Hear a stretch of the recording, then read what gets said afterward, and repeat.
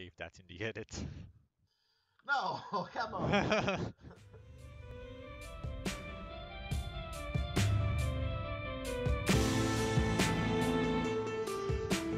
Hello and welcome to The Last Standee, a board game podcast coming to you from 4 exciting countries across Europe. Today, Hello. Alessio, Ciao gente dall'Italia. Audrey, Bonjour depuis la France! and bucking the trend, not having an A name, it's your host, me, Fen. Or I could be A Fen today, I guess. Hey Fen. Yeah, we'll be talking about a range of different topics across the hobby, and we'll start with seeing how it's happening during the period. Yeah! My boyfriend got me an early Valentine's Day gift and it's Eon's End, and as I am a newbie in deck building, and I think that's going to be a great thing to dive in a co-op way. Because I like co-op games. I do love a good deck building game. I enjoy the co-op. We'll have a great time with it. Yeah, we will probably play this weekend and see how we like it. On Valentine's Day, I think.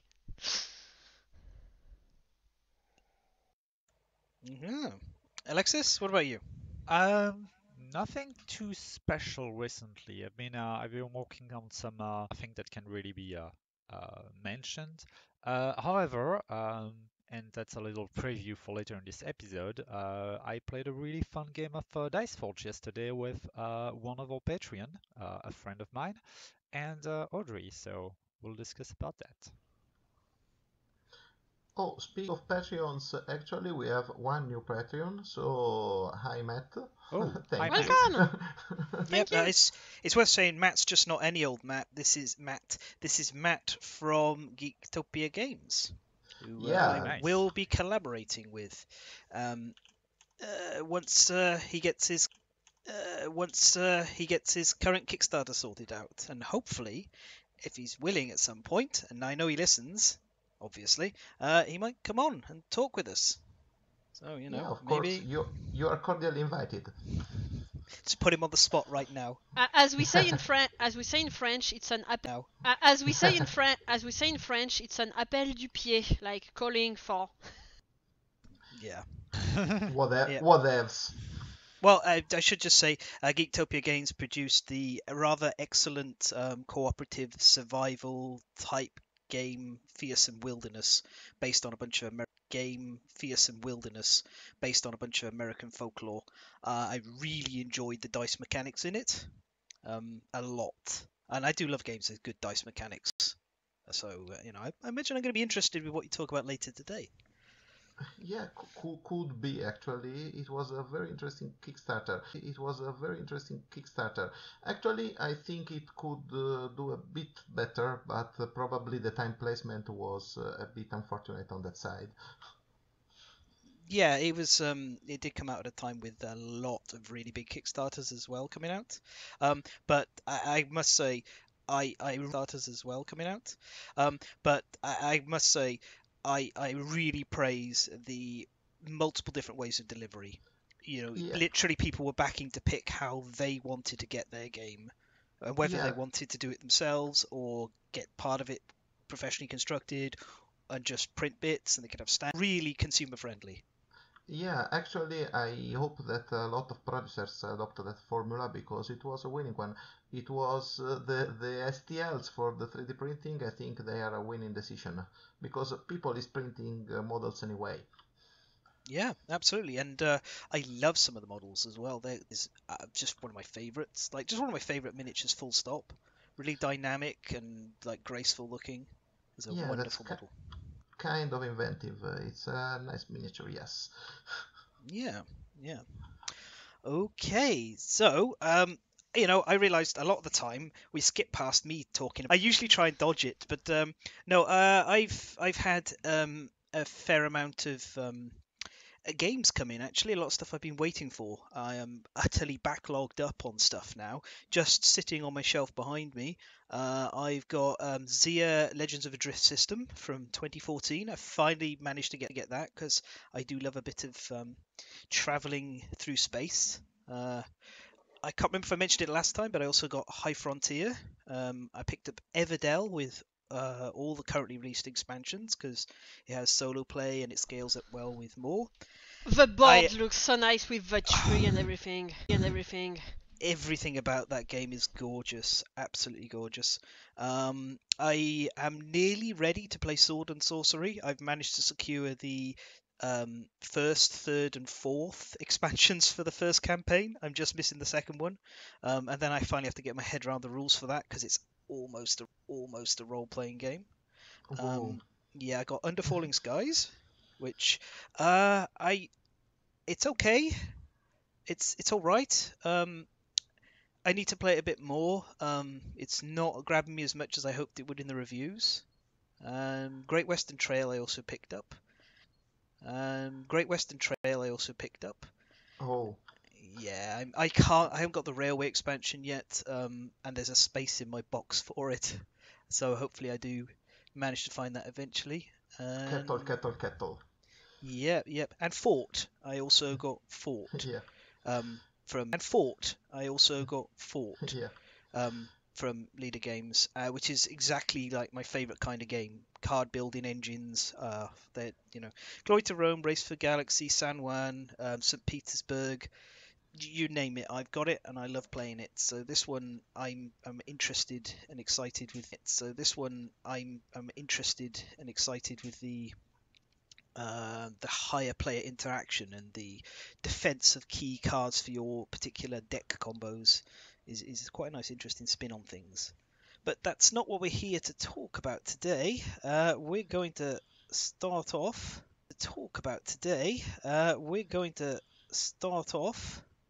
um, with With news. with news, indeed. Yeah. In fact, it segues straight into it. Leader Games.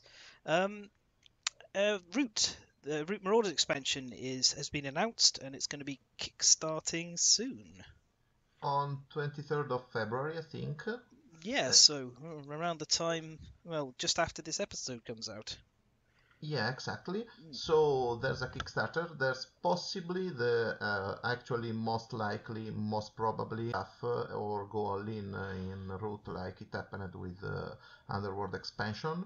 So it's an interesting point because this is a new expansion with a twist. It adds minor factions, and I'm not exactly sure how they exactly work, but it Right, help in games where there are lower reach factions or two players, and there's a bunch of different ones. There's like a special set of mechanics of working out when they come into play and everything that they're still hashing out.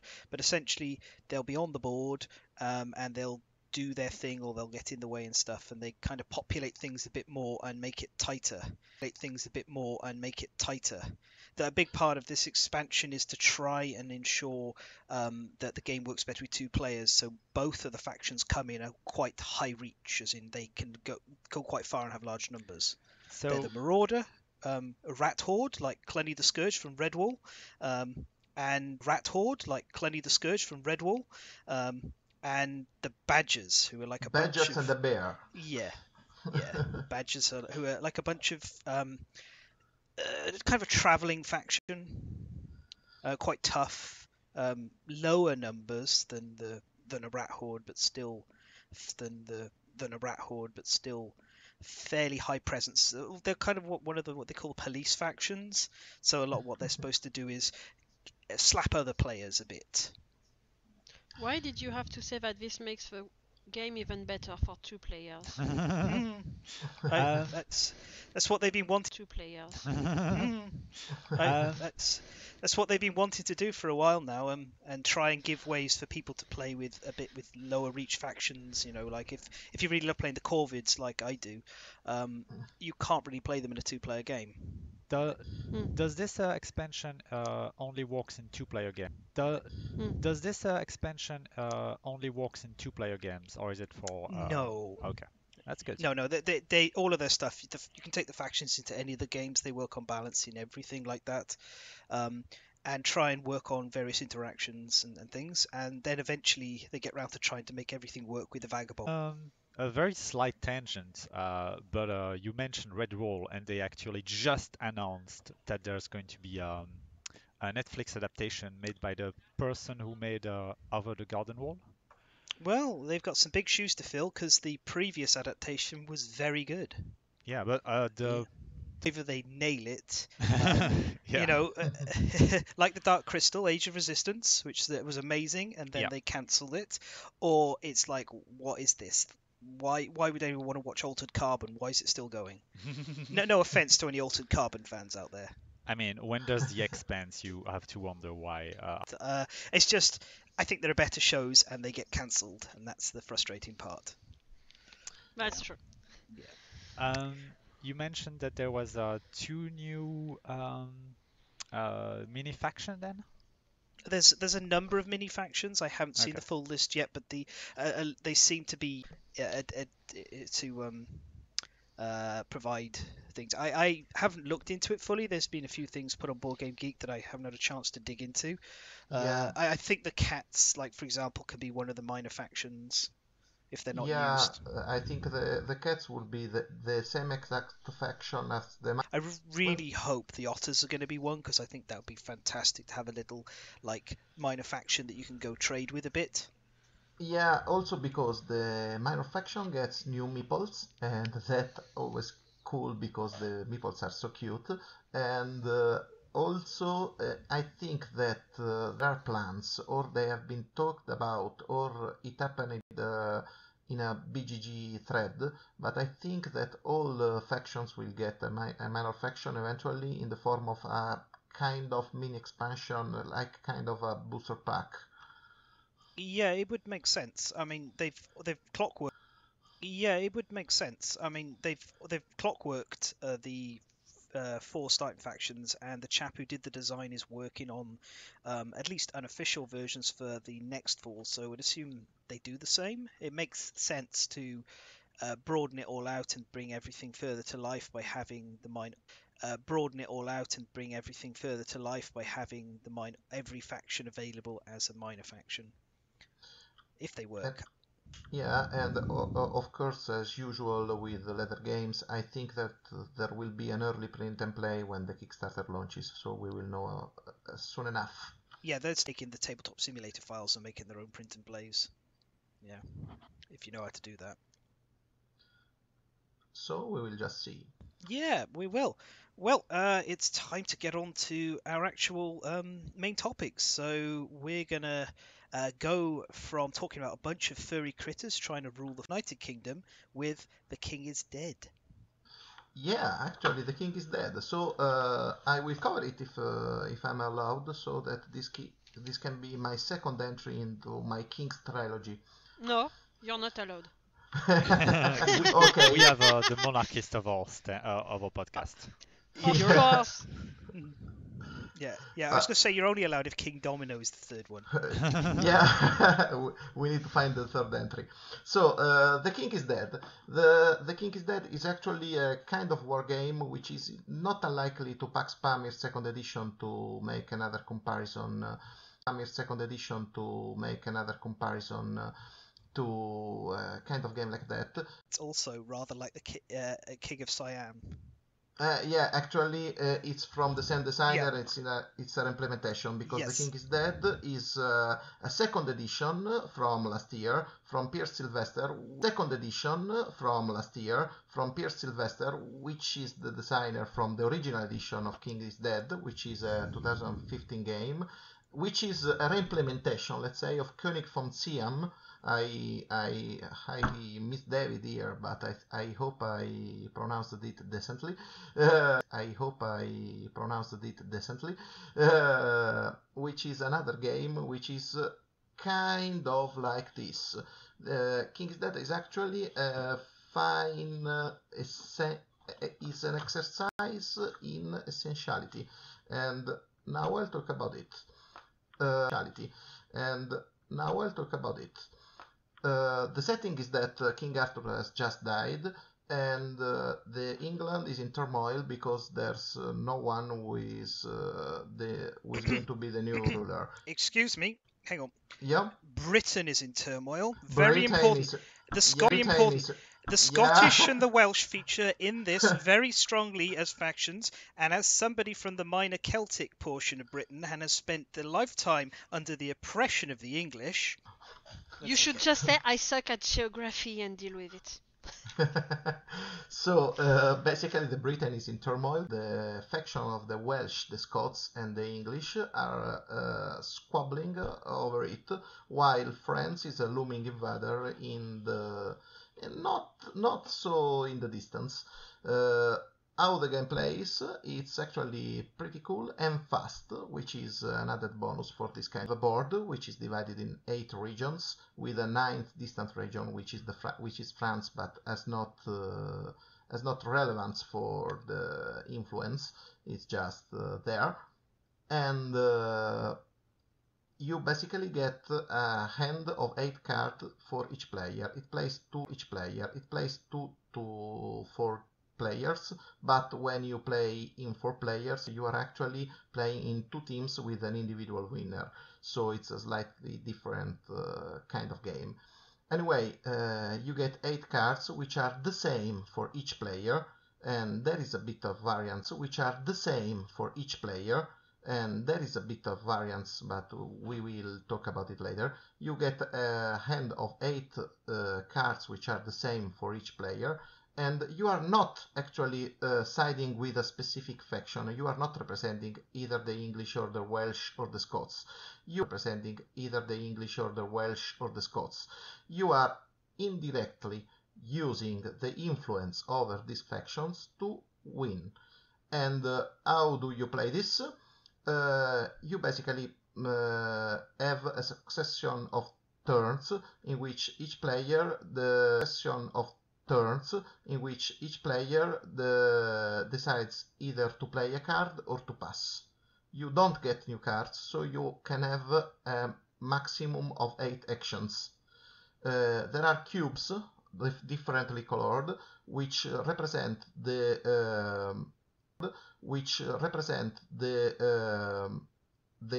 actual factions in play in each region, and the action you can take are actually the influencing the number of cubes. What is cool about this system is that you are moving or swapping cubes around, but whenever you take an action, you have to take a cube from the board and add it to your own area or to your own play area.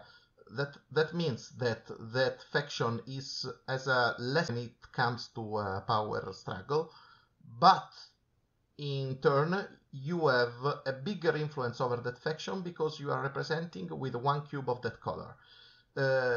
Basically all the games plays like that, and you'll spend a lot of turns passing, because if you are okay with every player passes and the turn comes back to you, there's a power struggle in play. So you get the first region, and there are 8 regions which are dealt at random a number. The first region with the lowest number, you have a power struggle. You have a power struggle there, and the faction with the most cubes wins. Now, what could happen is that if there's a faction with most cubes, you just put an indicator of a faction winning and controlling that region, and that's done. A faction winning and controlling that region, and that's done. That faction is done. There are 7 more to go. If you don't have cubes of any color, or no player, no actual faction, Welsh, Scots, or English could claim majority over the others, that means that faction is contested, and you put 1 token, which now I will be helped by language, but it's instability. You put an instability disk to represent the instability on that instability disks. France invades, and the games the game gets cut short, and there is a different victory condition. So basically this is a lot of intrigue, because the decision space in this is enormous. You are usually better suited to pass, because if you pass, you have more action reserve for when it counts. But if you keep passing, your action won't be relevant when there is a power struggle. So it is a very delicate game of intrigue, and actually the contested regions with the majority of cubes in your court of the faction who ends up having more discs of their color in play. But if France invades, yeah, the victory condition faction will count the same. So the one player which has more completed set of cubes of 3 colors in its court win. So this is basically the game, and I assure you that it plays in 30-60 minutes. I never played it 4 players, so I can... the game plays very, very fast. It is a very, very deep game, and it's actually a blast to play. You will end up wanting to play more. You will end up wanting to try a new strategy. We will end up losing and wanting to play because you don't deserve to lose. What I To play because you don't deserve to lose. What I really like about this game, I've yet to play it, but I got really interested when you mentioned it on the Discord, is that there's a very large bluffing element, and I always enjoy games that force you to sort of bluffing element, and I always enjoy games that force you to sort of suss out what the next player's action are going to be and try to decide if you can allow yourself to take a decision and spend one of your card, or if you should better wait a little bit more just so that you can have the higher ground. Yeah, that game looks really interesting on that front. Yeah, there's an entire category of elegance which is what you do counts, but what you don't do counts even more. And this game nails it. Really, we love playing because it makes for very, very, very fun and nasty interactions, and you actually get to know the game deeper and deeper as long as you play. For instance, a thing that happens is that my first 2 or 3 plays, I lost when I happened to lose, because I was having a plan, I had a plan, but since the influence on the board is indirect, and this is the way it is very similar to Pax Pamir, because you don't identify with a faction, you are actually using the faction to your own ends.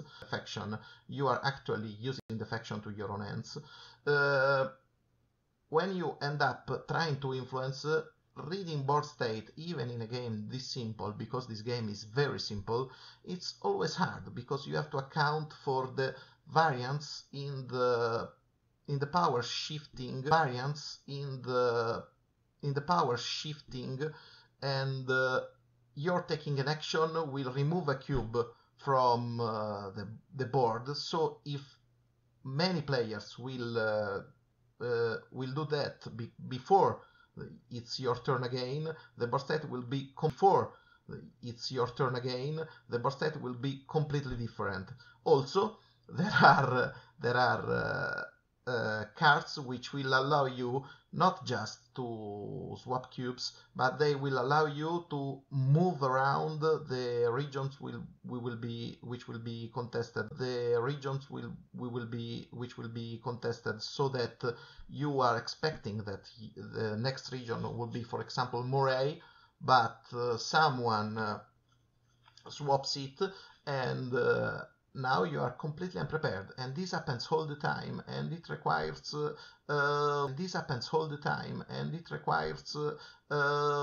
training to be able to read and learn about these board states. So, like Fan loves to say, it has a low skill floor but a high skill ceiling. Yeah, it does. I mean, first of all, I'm going to say it's interesting seeing how this game has reiterated from King of Siam to the first edition of The King is Dead to this one, how it's improved and become more well regarded up until the point now where in 2020 it made some people's Game of the Year lists of the year.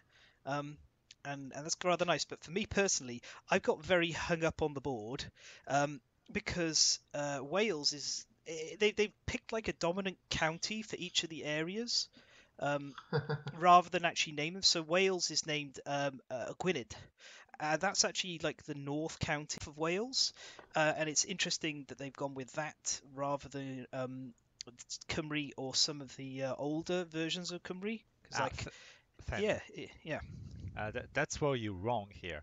Mm. It's actually an ARG, and the point is to start a civil war at the table if you play with. The point is to start a civil war at the table if you play with an Englishman, a Welsh person, and a Scottish person.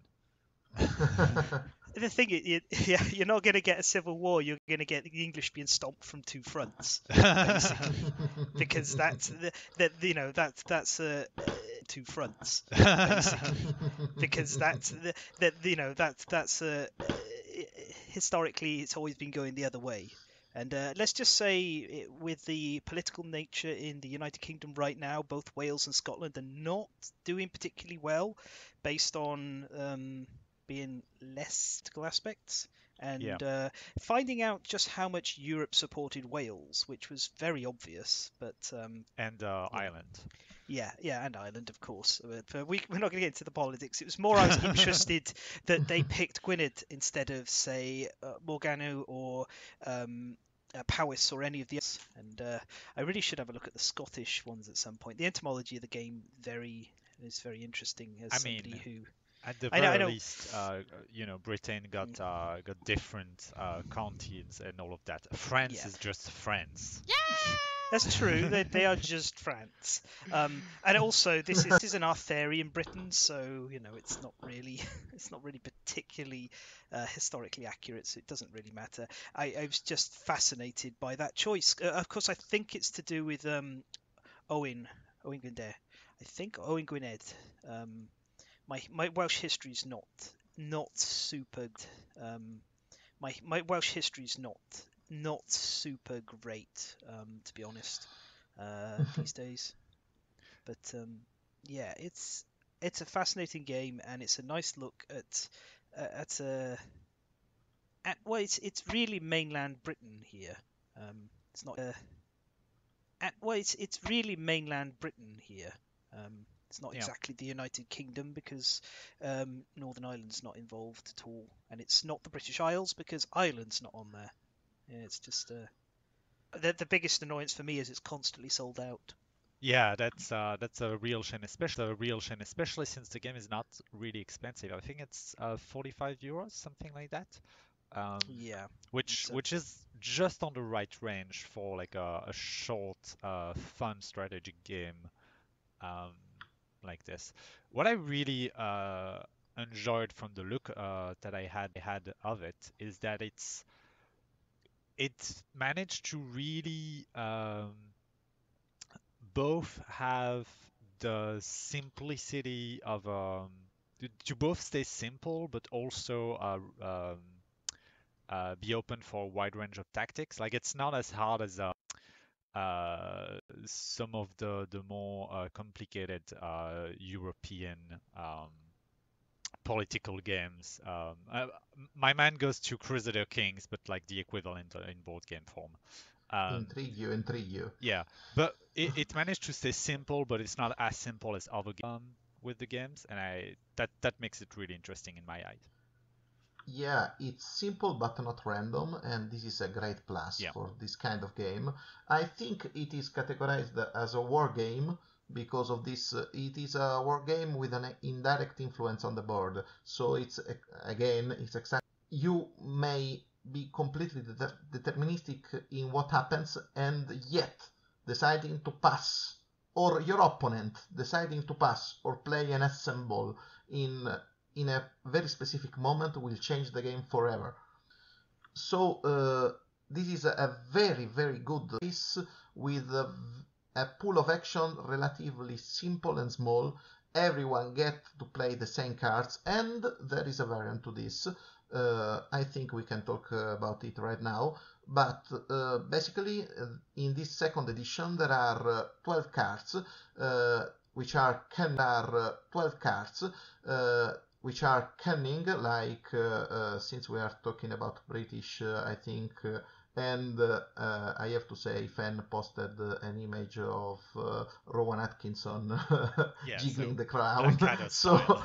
esatto, exactly. So, Blackadder style. Style.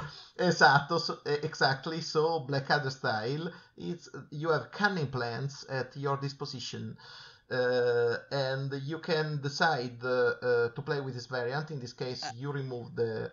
I'd just like Oh, to yeah? point out the images of Rowan Atkinson as Johnny English wearing the crown. Yeah, that's for Rowan Atkinson as Johnny English wearing the crown. Yeah, that's for Johnny English Yeah. when he's crowned King of England of United Kingdom, actually.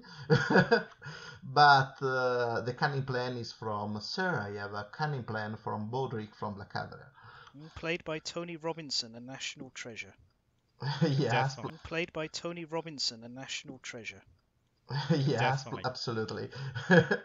So you have 12 cunning cards, which you can swap with 3 English Welsh and Scots support in a game, and these 12 cards are are different, each one from each other. So what happens? It will add a bit of asymmetry to the game to play a completely different experience.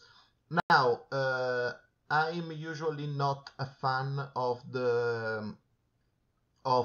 adding a lot of variants to spend a lot of useful playtime deciding what you are going to include or exclude from your game, and that kind of customization is usually either cosmetic or completely unbalancing.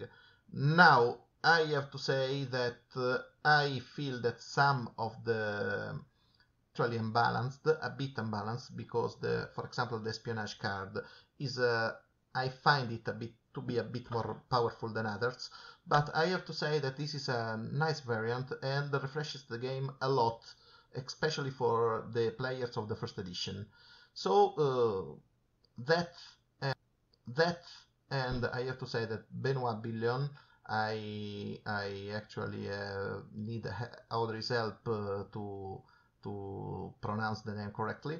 But the artist of the game really made a beautiful game, which a nice made a beautiful game, which a nice which has a nice heart and is a lot better than the first game, which was illustrated by him, and all the same. Mm. So that's it. King is Yeah, dead. it's a very good game. The King is Dead, um, and hopefully, um, one that lands on the shelves again and stays in stock. But of course, one can't have armies without blacksmiths and their forges. So next up, we have an entirely different kind of smithing in Dice Forge. Alexis, would you like to take it away? Um, yeah, as a mythical hero, trying to get the favor of the gods by fighting monster.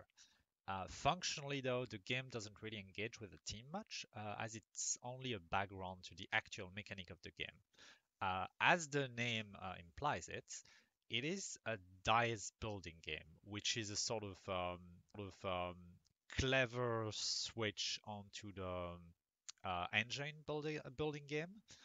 It's dice building because instead of making out a deck of cards where you take out the cards and refine your next draw, you have two six-sided dice with removable tiles.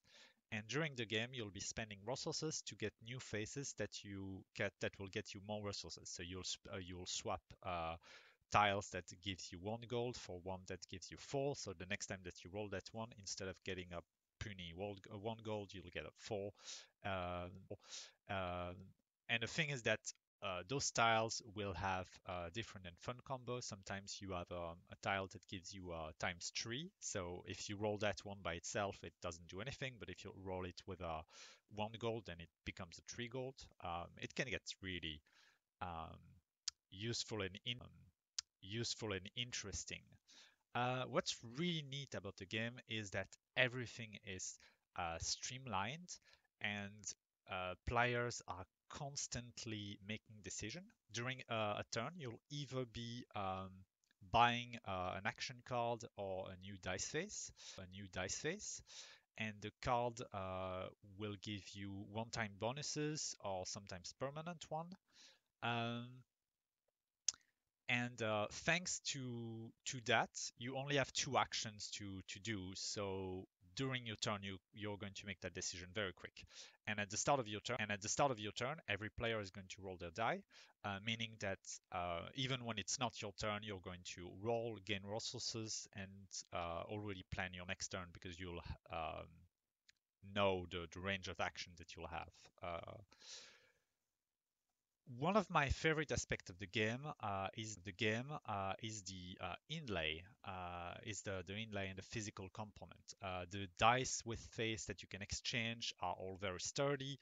The hero boards have indents so that you can count your victory points and your resources. And the box itself, when you put everything back, you can then just take it out in 5 minutes and have it ready to play. Um, it's all really neat in that sense. And because of the game goes so fast and has so um, and the actions are so streamlined, you can really play it out in less than an hour with 2 to 3 player, maybe a little bit longer with four. But it's really the kind of game that you can just play with your family super quickly or with friends because it has well, a little bit like The King is Dead, um, a low entry point but a high ceiling. I've played it with a friend of mine, Remy, and he really insisted that I call him a friend. I'm not sure why. I barely know the guy. It's a little joke for him and I. And Audrey. And I think Yeah, that Audrey had a lot of fun with it too. So yeah.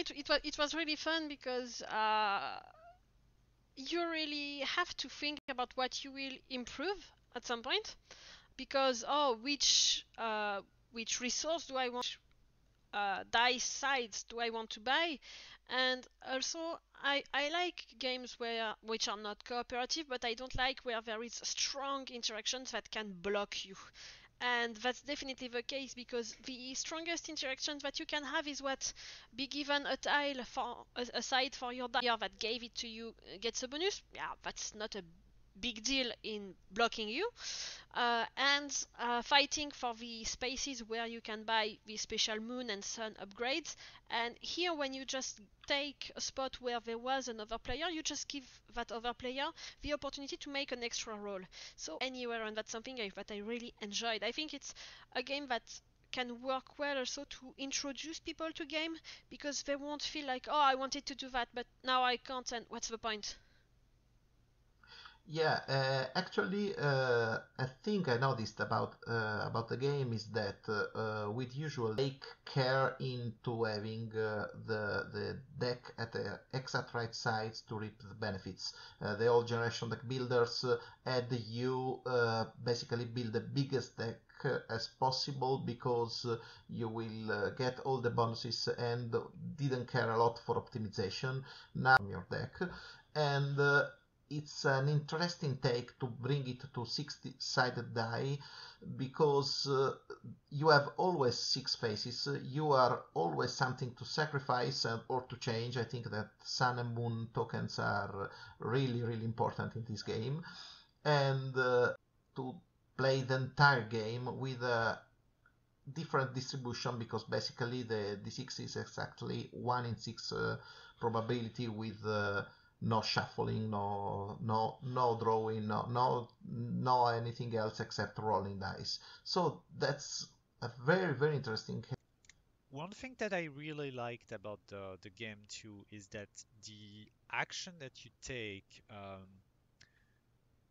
even though it's a game that where you are in opposition with a other player, the action that you take are going to have an impact on every other player. So, for example, the dice faces, there's a limited number of them, um, and there are a few that are unique. So, if you manage to buy them first, you can like snatch them from uh, behind the nose of in front of the nose of someone else.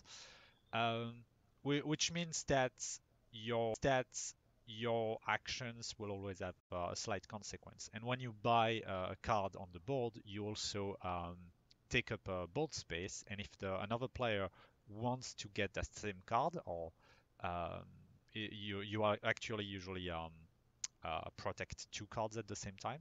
If another player wants to take that space, they'll have to push you away from the space where you are. And when they do that, you get to roll your die an extra time. So they have to sort of wait out if it's a better idea to do it on another turn, or if it's okay to get you some bonuses by pushing you away. It makes every small decision interesting. And yeah, it's really fun. And I think that the balance is also really good since when we played Remy, Audrey, and uh, I think that I don't. I won because I forgot to roll 1 or 2 turns, so I won.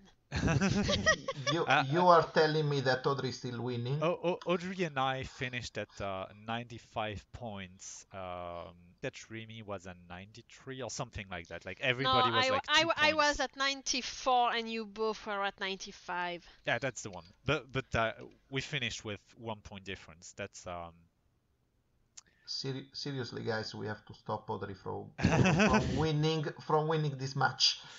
Yeah, the proof that the game is well balanced. Question. You play all the time. I mean, you are not watching the other players play because it goes so fast. You just have one action and then it's back to the other player. So it's your turn to roll because it's everyone's turn to roll. So you just always have something to do. Yeah, that's something that I really like, especially since there's a lot of board games that don't really care about the time that players will spend around the board sometimes.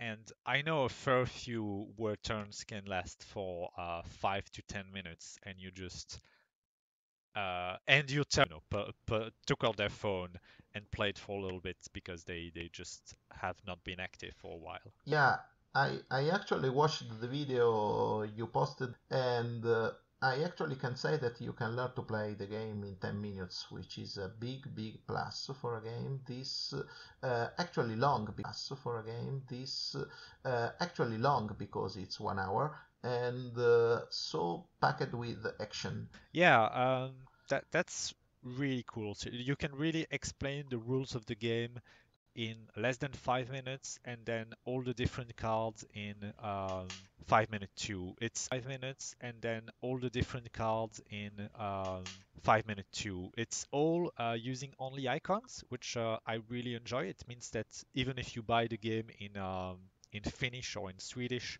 you can just pick it up, explain what the icon means, and everybody around the table will be able to explain what the icon means, and everybody around the table will be able to play.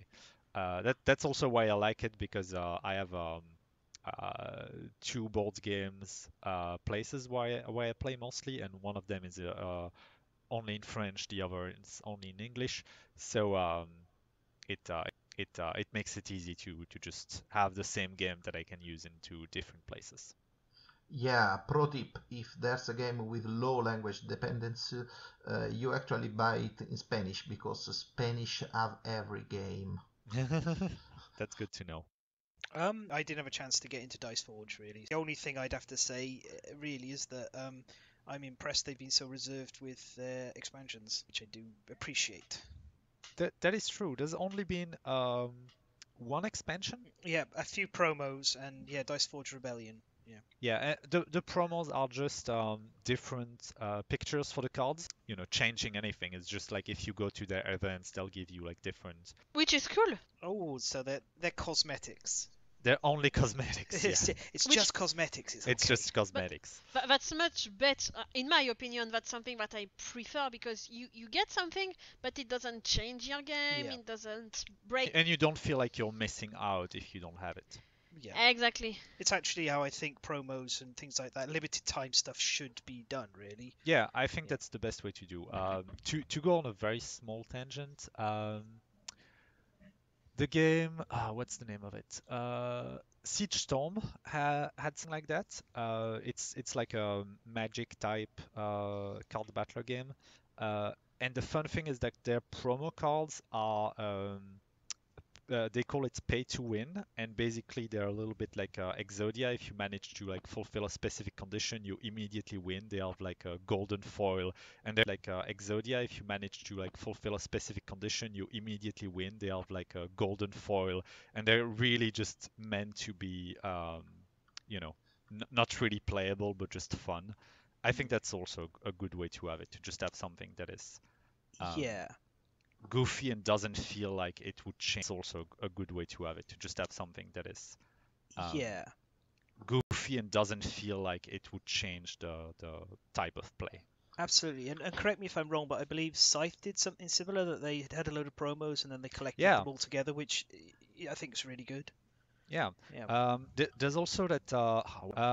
There's also that. What's the name of it? That board game that is going to put out a cards pack with every. I'm not going to get into that.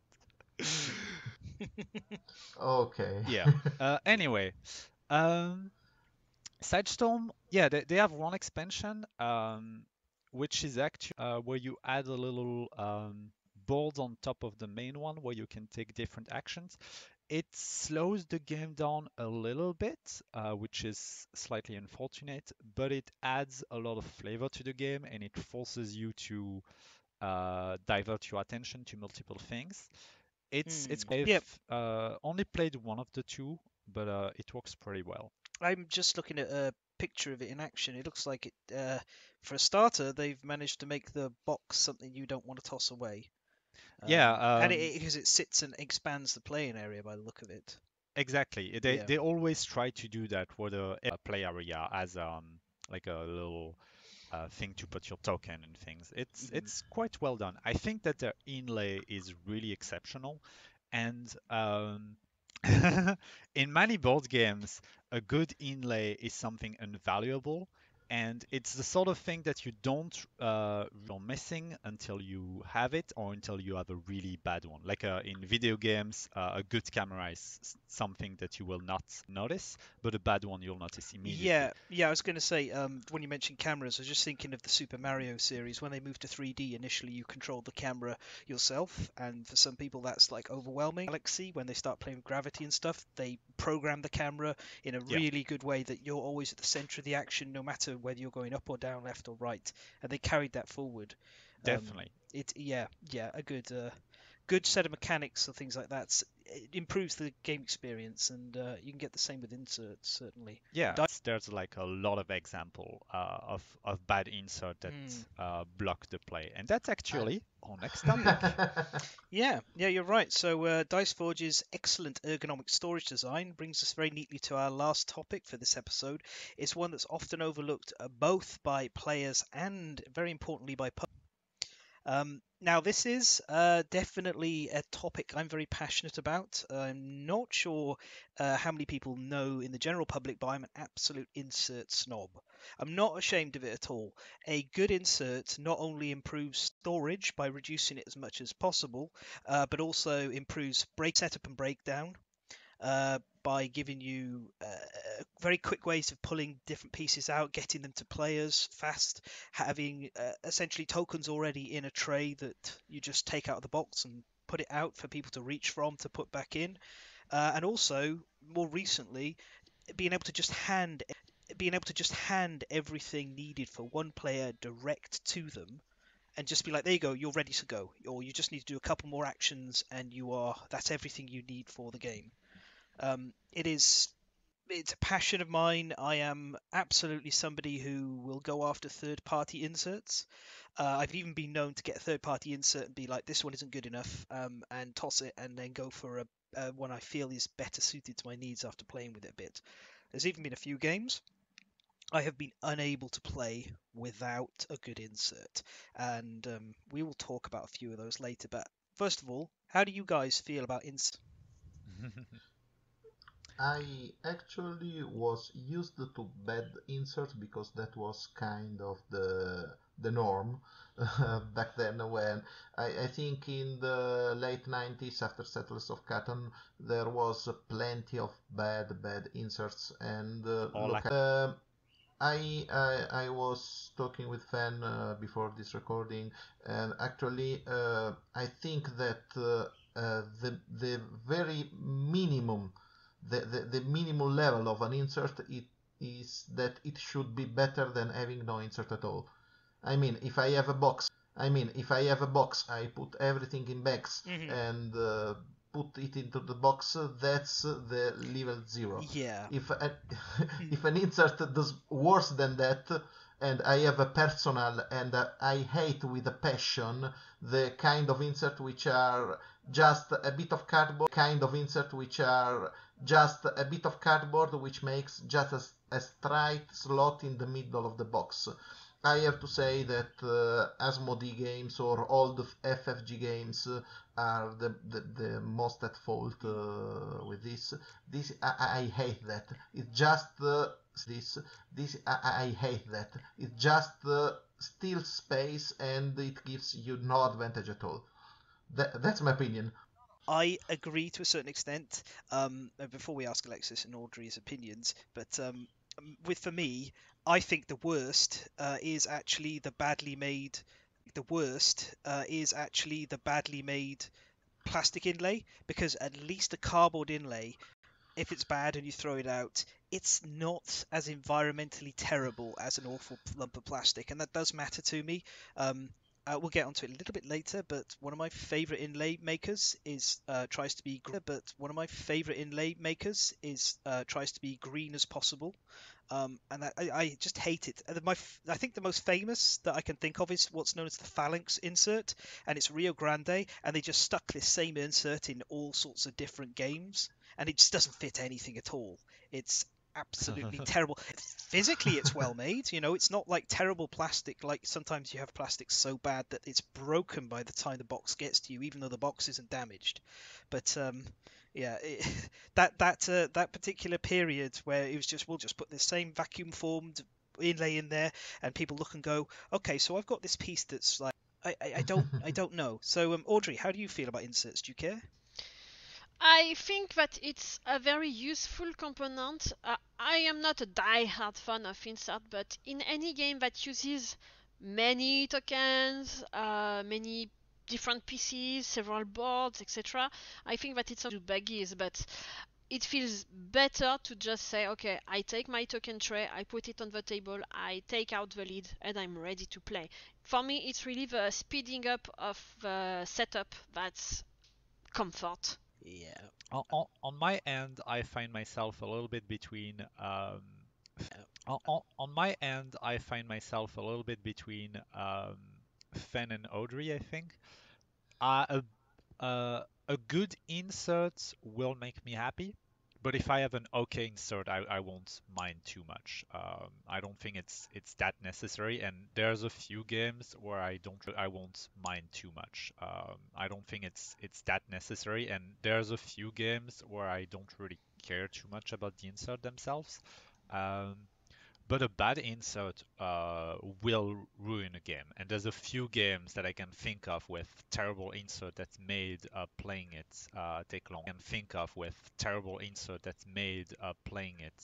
take longer. Um, we'll mention a couple of them later, I'm sure. But Yeah. one of them that I can definitely talk about, since I'm the only person in the world that played that game, is I'll probably mention it at some other point in the podcast, but it's called Ends of Doom, and it's kind of a role play slash campaign map adventuring sort of game. And the thing is that it's made by a tiny indie company, and the problem is that there's no inserts. The box just comes with a few bags, and that's it. And the problem is that there's um, I think in total maybe 12 decks of cards or something like that. Like everything comes in like different types of cards that you shouldn't really mix together. Um, just if you put everything in the box, even in little bags, setting up the game takes about 20 minutes. And at one point, I got so annoyed with it. And since it's an indie game, it obviously doesn't have a company that makes good insert for them. And if I wanted to make something custom, it would cost me a lot. So I just grabbed some cardboard and made myself my own little insert, homemade. And since then, instead of taking 15 minutes to play that to start that game, it takes me less than 5, and I can just like put it on the table, take out the little cardboard insert that I've made, and up the game is ready to play because every deck of card is ready. Every deck of card is like separated into its different like adventure and monster deck, and it's just really it's game changing when it's really bad. Yeah. Um, I was just you just had to be thinking about back in 2008 I picked up a second-hand copy of the original Warhammer Quest, the 1995 edition, and Ha! I built an inlay for that out of foam core and soft rubber and everything to protect all of the pieces that were not miniatures. But it's a 1990, I want to say 1995 game, I think. I think it's 1995. Yeah, Yes. yeah, the golden age or the first golden age, as we're in a second golden age of Warhammer now, I think. That made a huge difference. I'm looking around on my shelf and I've seen a number of different interesting sort of things. So I do want to talk about some of the third-party inlays, but like Eclipse Second Dawn for the Galaxy, Game Trays did that, and honestly, right now they are like if you if you're going to make it out of plastic, do it the way Game Trays does it. Game Trays does it. Get them to do it. Get them to quote whatever. But please, they just get everything fitting in, and they have it all set up in a wonderful way that you just pull it all out.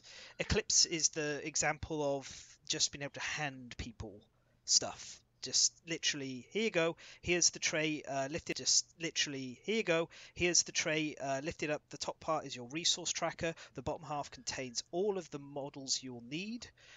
You just need to pick which faction you're going to be playing as, and all of the other components are just the trays come out onto the table. Yeah, I actually I believe that. It does. Parks as a games tray insert, and the upcoming Unsettled from Orange Games, which I backed and it's coming soonish, has one as well. They've showed the mechanical like design of what it's looking like, and it looks fantastic. On Mars is one that's got a really great inlay, superb, but um, Hmm. and whatever. There's yes. Oh, Deep Madness from Dimension Games, really expensive.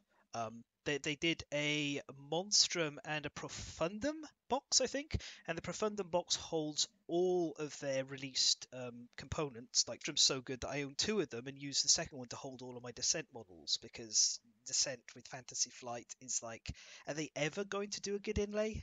A Fantasy Flight ever going to bother? I don't think so at this point. They do an inlay that's good for shipping, and then you look at it and go, well, if I turn it inside out, maybe I can use it for. I mentioned Zia, Legends of Drift system. That has like an almost good inlay. It's a bit frustrating because everything packs in nicely, but if you dare let the box go off vertical, everything goes everywhere, which is how like the old Settlers of Catan or Betrayal at House on the Game ready for traveling on ships. No. You want a very steady car as well that doesn't really rattle anywhere. Yeah, it's.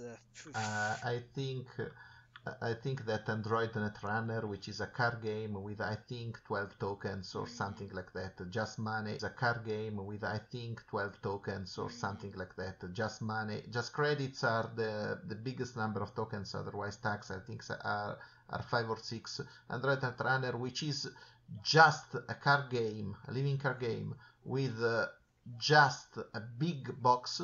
It is the worst. Just a big box. It is the worst insert ever. Well, it has the straight slot and it doesn't fit everything. yeah, it's not a good insert. Thankfully, it's just a card game. It's a dead living card game. It's important to mention. Yeah. Although Yeah. Although, yeah, recently they've been talking about reviving it, and from what I've seen, the people that are behind it are going to make a really good job. Like they've been talking about rebalancing the game to be faster and more snappy. Hmm. Anyway, Ac- it's not the subject for the moment, Yeah. but I'm Um, really excited Here in about it. here in my shelves, I have Riot Games' first board game, Egg versus Minion, and I think it's a very great example of good inlays because you have different trays. So I think you have 3 or 4 layer of trays that you can each take out of a tray space is for the minion miniatures because you have more than 100 miniatures of the minions in the game, and they have 4 or 5 different skulls, but the slots for the miniatures were made with the thought that you could put any skull in it. So you have a minion with an axe, you can put it in a slot. You have one with a shield minion with an axe, you can put it in a slot. You have one with a shield, you can put it in the slot. You don't have to care and think, oh, this mini, which is the slot for this specific mini? And I think oh, that's a great thing, that is. especially when you have 100. Yeah, I was gonna say Rising Sun's original packaging is like that, where not only does each, I was gonna say Rising Sun's original packaging is like that, where not only does each model have to go in a specific slot for it, but some of them go in a slot behind another model, so you have to like Yeah, jigsaw fit them in, and that brings us like almost onto talking about like the third party inlays, because Rising Sun's one of the third party inlays, because Rising Sun's one of them that I did. I remember the oh, Dragonfly clan Mm. from Rising Sun. And just to finish, the only downside of the Meg versus Minion original insert is that if you sleeve every game, you can't sleeve the extra cards that you unlock over scenarios. That's the only thing. Mm. You have to find okay. somewhere on the side. I have a complaint here to issue about plastic inserts which hold the PVC miniatures, because this is a thing that Awaken Realms does, and actually it is in a game I like, which is Darklight Memento Mori. Uh, when I got the game shipped to me, tore the PVC of the miniatures, so something went broken. Nothing that you can fix, of course, but this kind of inlays which just fit the miniature are terrible for shipping, moving, and moving around. With Awoken Realms, Nemesis was the same. There are miniatures which get snapped by the torsion on the by the torque, I think, on the box when it moves, because PVC versus hard plastic, it's just something breaking. Interestingly, both of those games for me have. It's just something breaking. Interestingly, both of those games for me have managed to avoid that, and I still use the original inlay on both of them. Um, I still use them, but when you move them, you have to be extra careful, because if you had a bit of torsion of movement, you had a bit of torsion of movement through some weird axis, the plastic tends to snap parts, like tusks or something, or tails of PVC miniatures. okay. I did want to just bring up the actual game that caused this topic for me, and that is the critical and or public darling of Gloomhaven. Um, Oh. And now, Oh, I'm not no comment on the game itself, but the experience of setting up and breaking down, even with baggies, everything. Once you've unpunched it all, it just does not fit in the box, no matter what you try and do. It's just the lid kept on sitting up, and it would take half an hour, 45 minutes to get everything ready, and you'd sit there going, "Oh, I kind of don't really want to put this away while we're playing because we have to set it up again." So I got last summer. My parents bought me as a present. They bought me the Laser Ox inlay for it, and that changed everything. Once I built the inlay and I got all the pieces sorted out, which took a couple of hours, um, it's like 5 minutes to set up. It's like 5 minutes to set up. Just pull the stuff out, hand it out, boom, boom, boom, and you're good to go. And I was like, this has changed everything. I'm frustrated that Gloomhaven is just being released the way it is. Like it's just it has too many parts, just like Fantasy Flight games. There's too many things for it to be, oh, here's all the things, stick them in a box, sort out, organize it yourself. It's like True stories.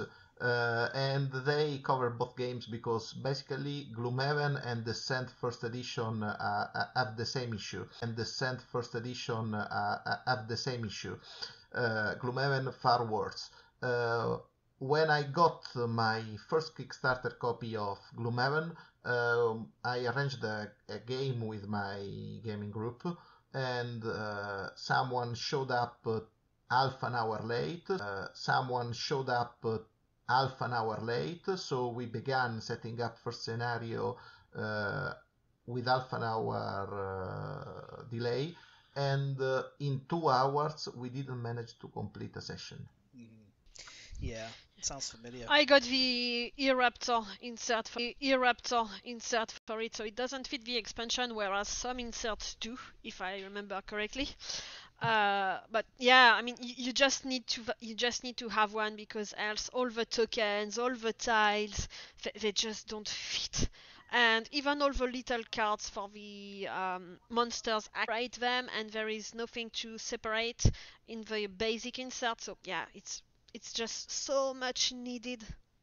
Gloomhaven is the only game that I cannot play without the app for the AI and without an insert which. I don't have Gloomhaven, but that reminded me a lot of my experience when I first started playing Kingdom Death, where I had this extra room at my parents' where I would set up the game because the room was pretty much unused. I would set up the game on a large table and then invite friends to play over.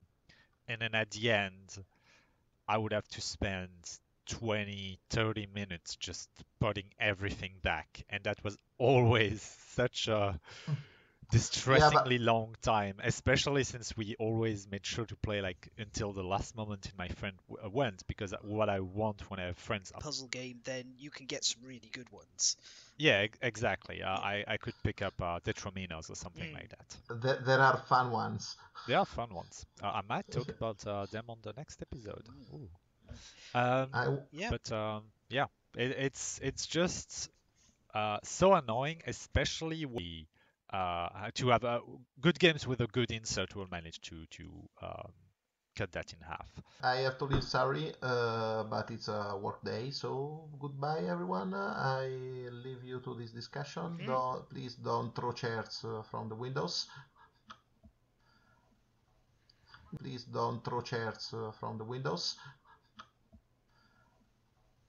Goodbye. Yeah. Thanks. Have fun. Bye bye. Yeah, see you. Yep, see you. Next time. Okay. Yeah. So I think I'd like to go on now and talk a bit about the third-party inlays.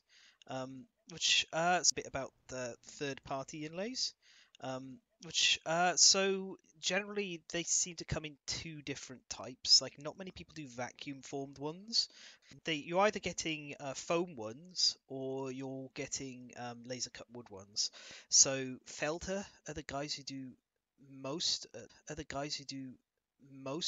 Or I've had most experience with on the foam ones.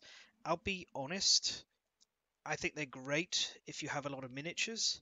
I really wish they'd do a laser cut section for the actual game components, because a foam tray holding like cards or tokens or even metal bits just doesn't work. It flops all over the place. But they do really good Kingdom Death miniature trays. Yeah. Really good. Yeah, I moved 2 countries with it, so yeah, it's really good.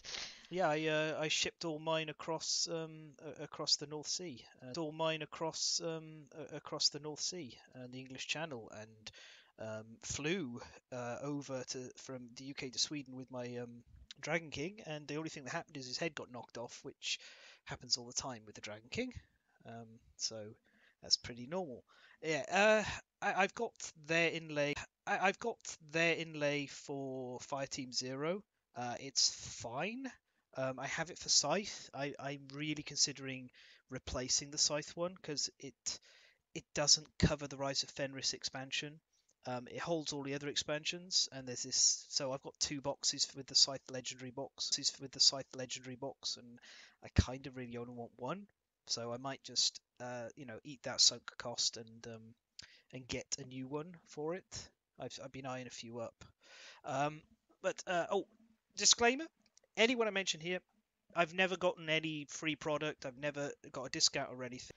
Yeah, I wouldn't say no to some inlay sponsorships. I'm perfectly open, but I'd be surprised if these guys hear me talking about them. I mean, a podcast is not exactly the greatest support to sell something that is extremely visual. Very visual, yeah. But so I'm only going to talk about them each one a little bit. But the first, I've got a bunch of their inlays. I have the Gloomhaven one. I have the Kingdom Death one, which I reviewed on my personal Patreon, and huge thumbs up because it's not only really practical, but it's beautiful as well. They've laser carved a lot of extra details onto it to make it a bit of that sort of takes up a bit of space. I would have liked an option to not have a dice tower in there, but it was a clever idea.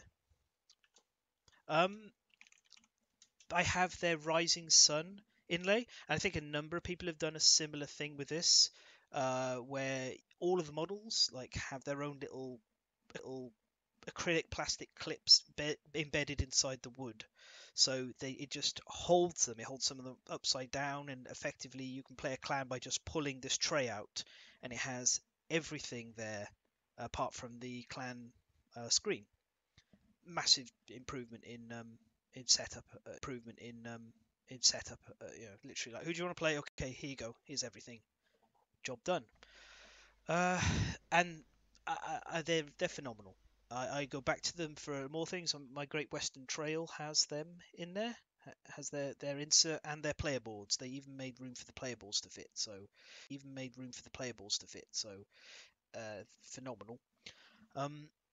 I have also been getting a few from, I believe they're an Italian company. Yeah, they're an Italian company called the Dice Troyers.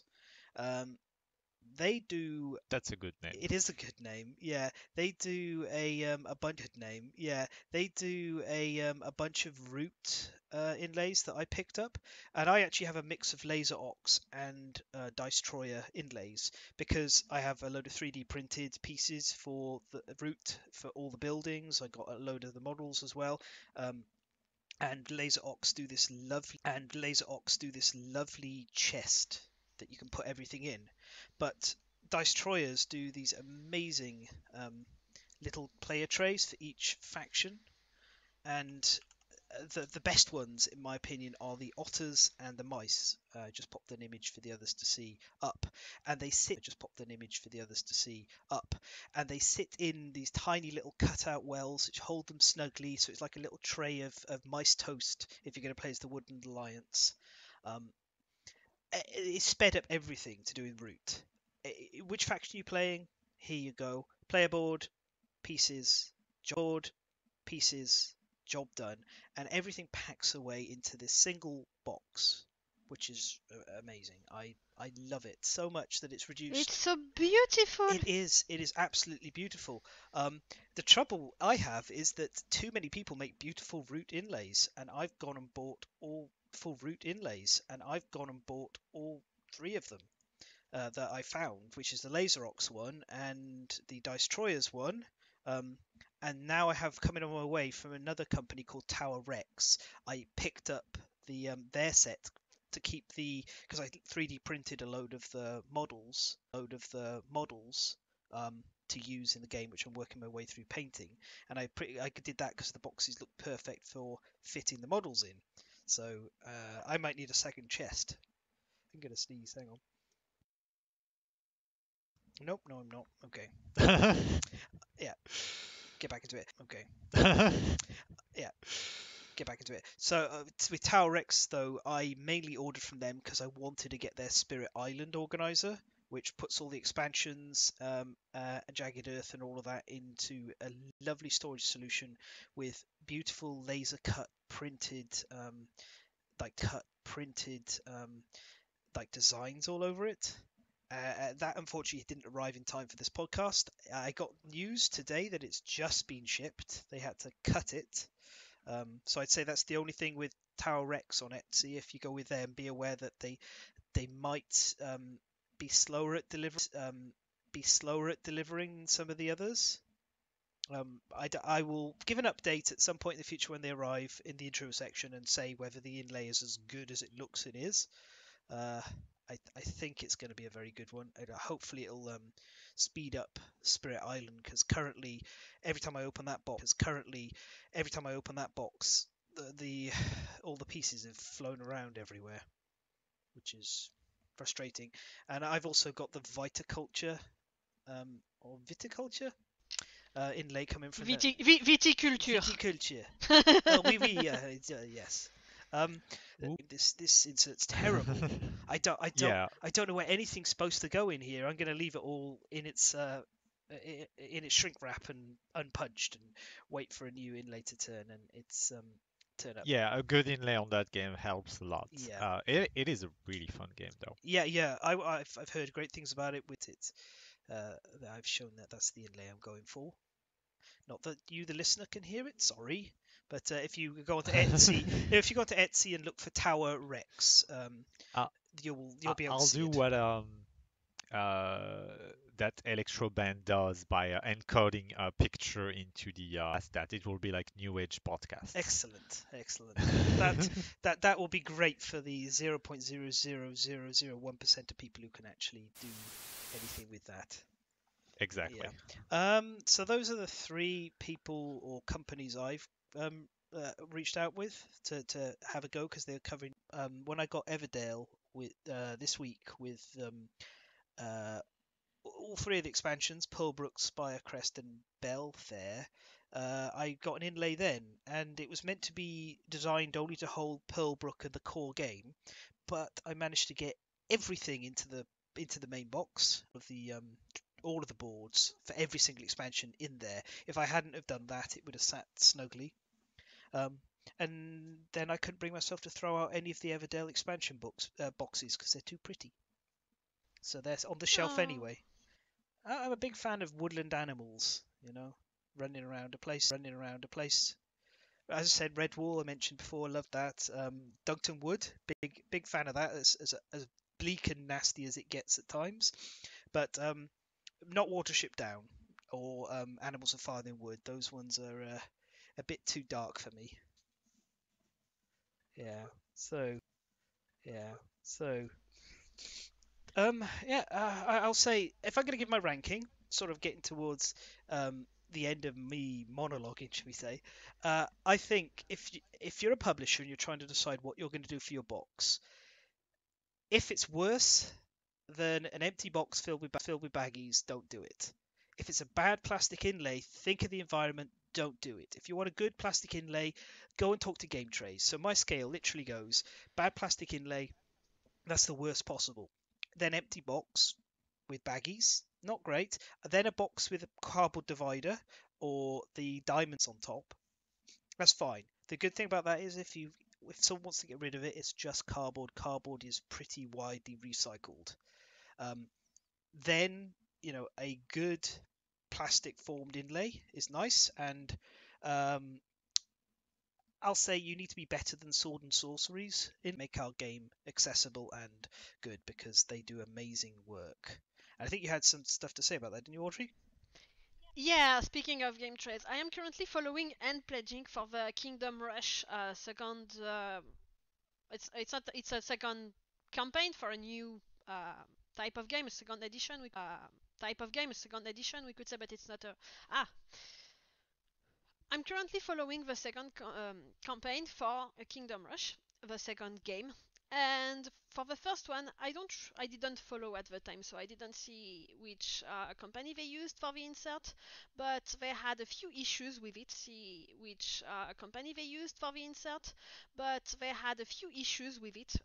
People reported the issues, and Lucky Duck Games listened to that. And for this new campaign, they partnered with Game Trays, and they went as far as to offer every single backer of the first campaign a $15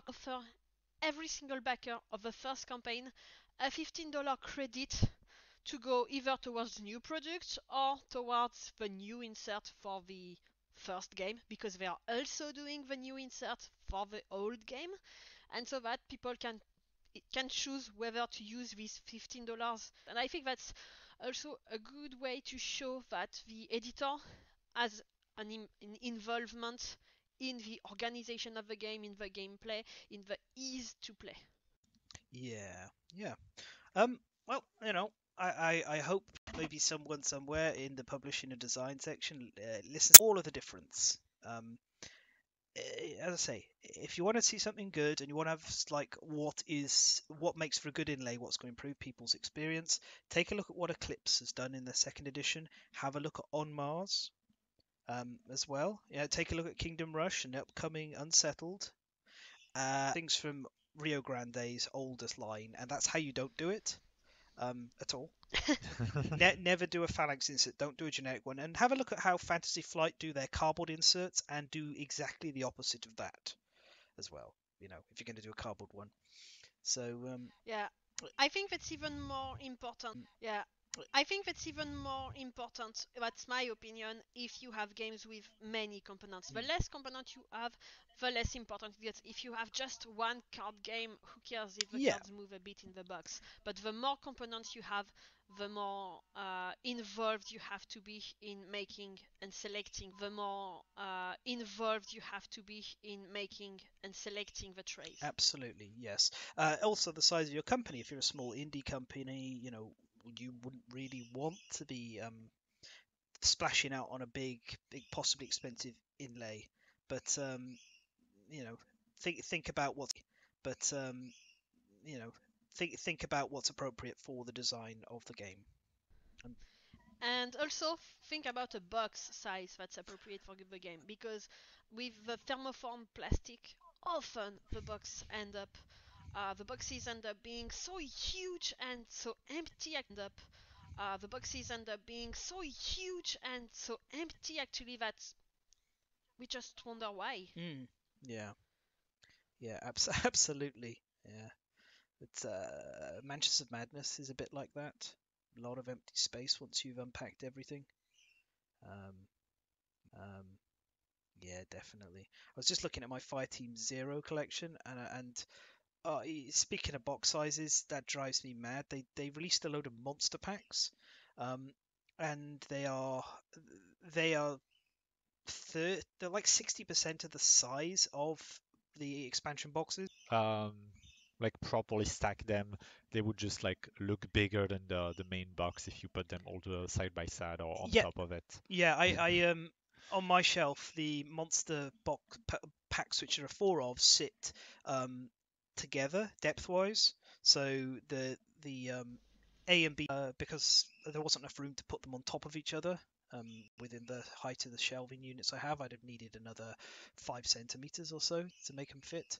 But they stick out. They stick out by about 3 centimeters past every single other box on the shelf. Um, and yeah, it's a bit like, oh, come on.